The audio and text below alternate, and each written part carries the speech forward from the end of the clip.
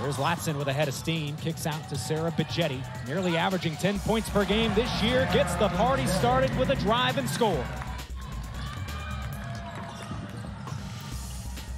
Mariana Valenzuela puts it up and in. You know, this Florida State program is really capitalizing on the success of its young leaders like Tanaya Latson. Coach Wyckoff said she's impressed with how quickly Latson has been able to adapt. Such a great story. Her high school teammates at Westlake High and American Heritage compared to LeBron just in terms of dominance. Aaron Howard, the Madison, Wisconsin native, enjoyed the trip back home with 9 points and 8 rebounds in the win over the Badgers. A little floater there for Melissa Hargrove, too strong off the glass. Now Latson, a little inside-out dribble right to the bucket for 2, and a chance for one more at the line. Eyes when she had to go off, and the officials may have lit a fire under.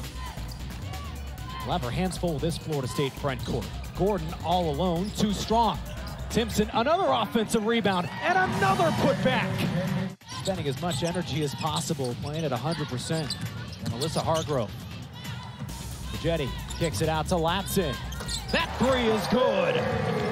First one of the day for Latson, now up to 22 points.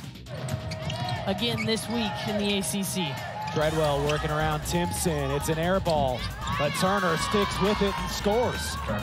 In the upcoming week before both these teams will retake the floor on Sunday, December 11th. They just spent 4 days in Cancun. I don't know if anybody's bothered by that. Gordon dribbles out the clock. And once again, the Florida State Seminoles win big on their home floor.